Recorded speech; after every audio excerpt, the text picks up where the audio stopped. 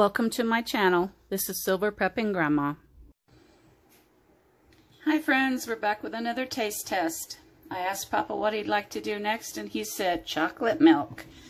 So we're going to do the generic value chocolate syrup versus the Nesquik. The instructions on the Nesquik say 2 tablespoons for 8 fluid ounces. I'm going to use 4 fluid ounces, which is a half a cup of milk, and 1 tablespoon of Nesquik. The generic did not have any directions, so I'm going to use the same amount for it. Half a cup milk and 1 tablespoon of the syrup. Alright, there's the Nesquik. Well, I'll stir it up later. And we're going to do a tablespoon of the syrup. Papa loves his chocolate milk, y'all. Alright. I'm going to get these mixed up and I'll bring you back when it's time to do the test. Bye-bye. Okay, I've got them all mixed up. I wanted to show you guys what they look like before we do the taste test. And this one is the... Okay, that's what that looks like. I mixed them both up pretty good. We'll be doing the taste test here shortly. Okay, Papa's ready to do the tasting. Papa, say hello to everyone.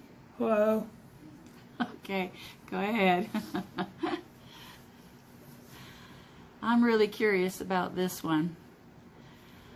I'm hoping he leaves me enough to try a little taste of each, but it's hard to say. How's that one? Tastes good. Tastes good. All right, next one.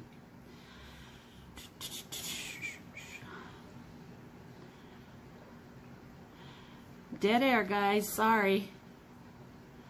Can't rush Papa. He's drinking. All right, Papa, which was your favorite? Dun, dun, dun.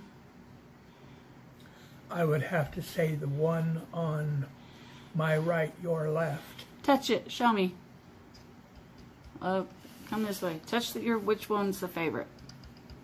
All right. This one has the better flavor. The better flavor. Can you guys believe it? Which one do you think you picked, Papa? Well, probably. Knowing me, I probably picked the generic. Yes, you did. Dun, dun, dun. Yay, we can save some money. Generic is always cheaper. You guys have a great day. Remember, keep stocking and stacking your preps. I'll talk to you later. Bye-bye.